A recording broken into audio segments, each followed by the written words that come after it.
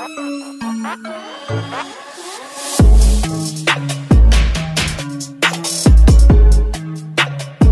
happened here?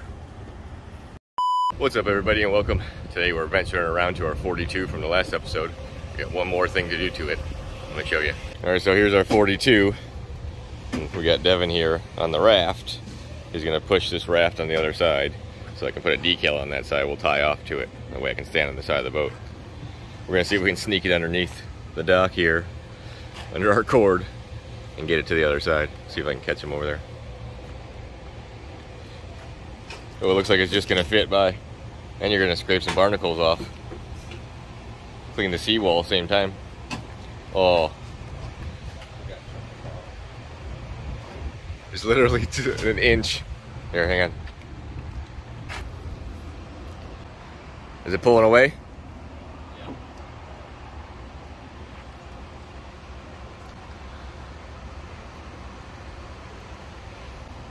Yeah. Let's keep the slack on this side.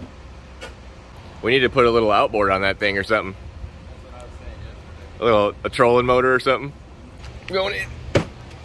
Is there? Yeah, there's a rope on it. We can tie off. I could get this side because then we can.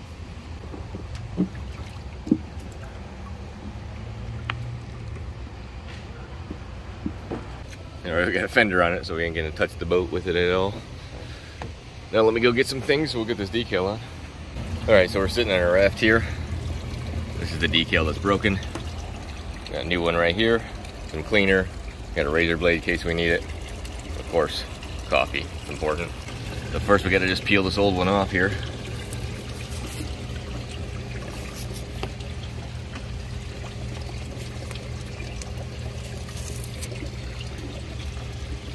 Looks like it's metal, but it's actually just plastic.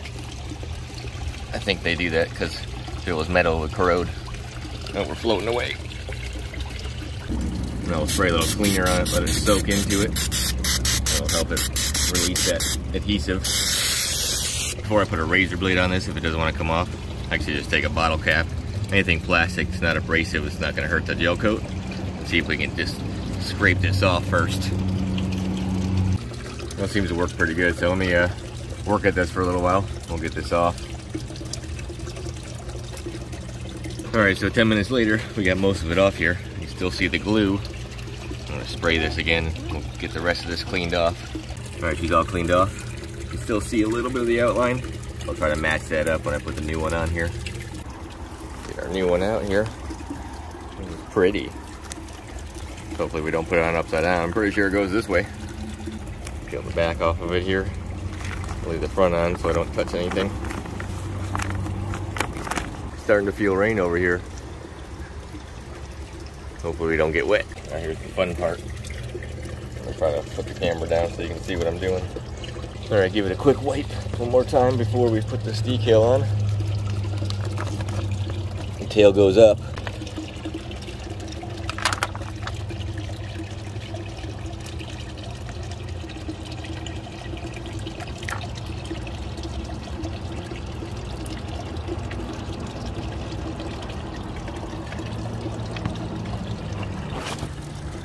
Look pretty straight. Try to line it up with the old glue marks. It looks pretty good for my raft here. All right, press it on a little bit so we can peel off the outside sticker there.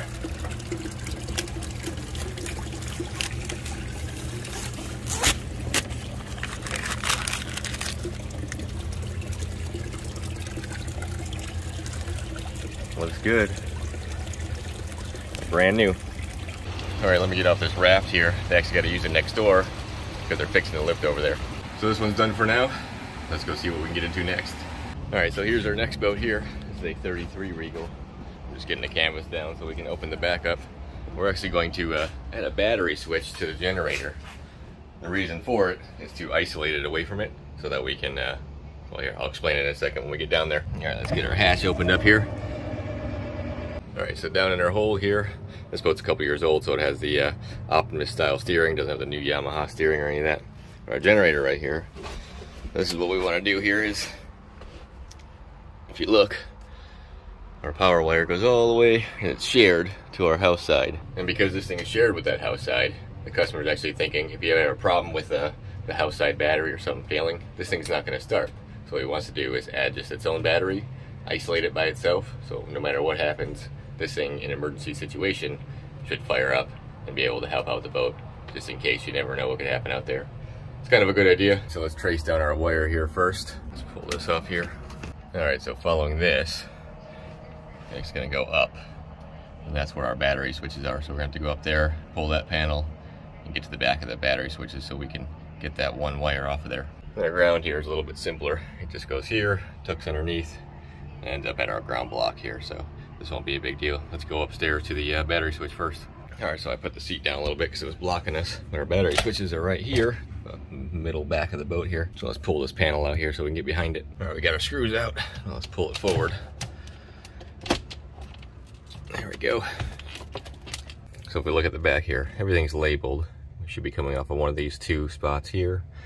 This says 18 or 81, and it says house load. This one over here is our batteries for our engines. Should be port and starboard, yep. So let's go see what number is on the generator side so we can match it up here. All right, well I can see it from here. It is a 81 or 18 depending on which way you look at it, but that's the wire we need. So let's go disconnect it from the switch. All right, so looking at this, I got it off here. But if you can see down the hole, all those wires go through a bunch of sealer. So what I'm gonna have to do, oh, there you can see it better. They're completely sealed down through the hole so water doesn't drip anywhere if it gets in here. So I think what I'm gonna have to do is just cut it as close to that as I can, and I'll cut it on the other side, and we'll just leave it in there so it keeps that seal. All right. So now we'll just pull it out of the zip ties. I'm not gonna cut all those, we'll keep all the wires nice in here. All right, so we got our power wire far enough, because what I'm gonna do, we'll follow our ground here, we'll unhook it from our terminal block. I'm just gonna set a battery in here, we'll put a terminal on it, and what I wanna see is if when this thing runs, it will charge its own battery. Because typically, when you have the generator running, you're charging to our battery charger here instead. So now, let me go get a battery, we'll see if this thing is charging while it's running. Well, here's our battery. I put a temporary lug on this one to make sure. I'm checking power right now. We have 12.5, which is good. So let's turn our generator on and see if we have a charging system in the generator to make sure this battery will stay up.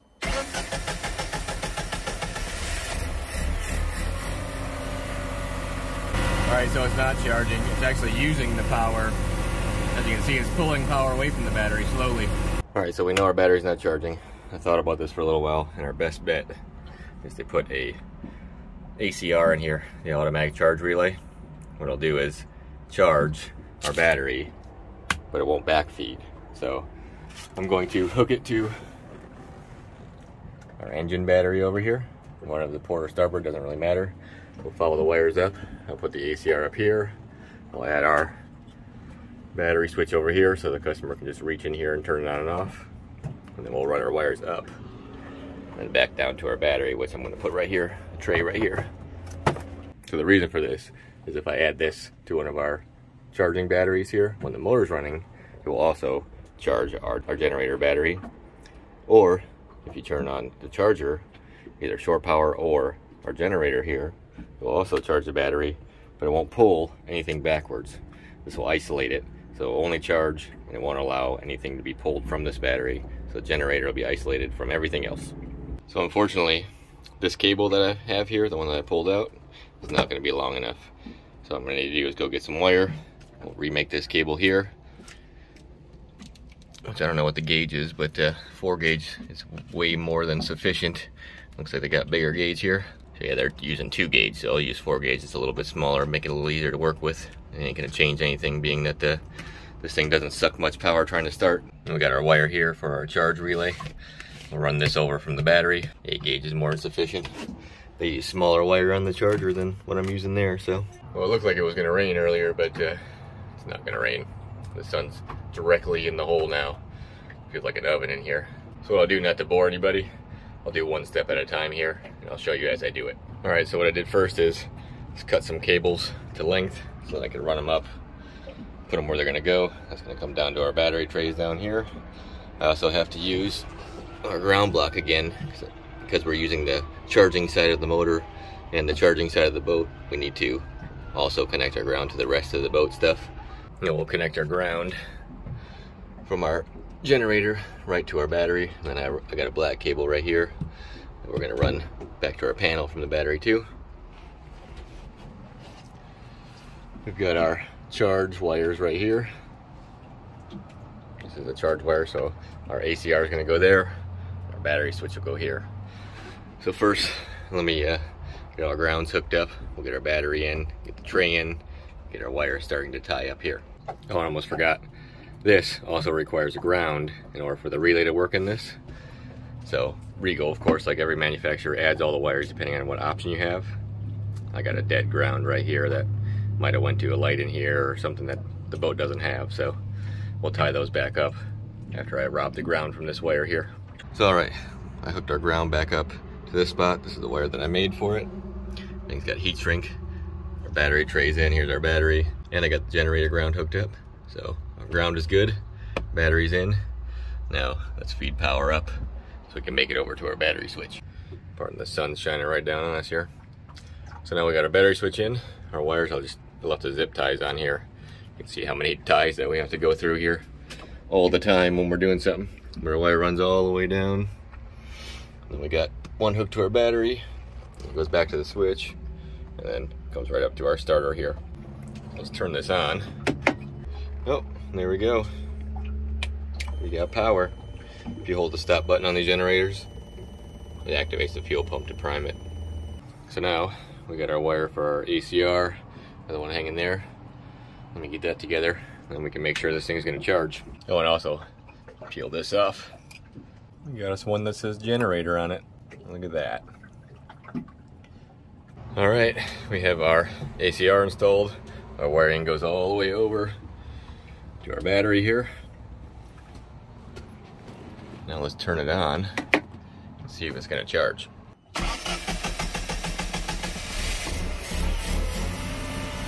Go downstairs to our panel here. Let's turn on generator. All right, so we got good voltage. Let's turn on our battery charger. All right, now let's go put a meter on that battery and see if she's charging. Oh, look at that, it's charging.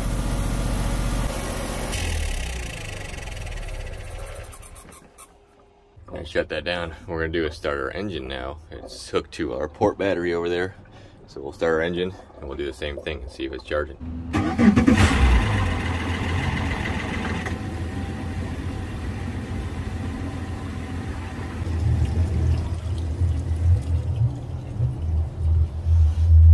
All right, let's check it again.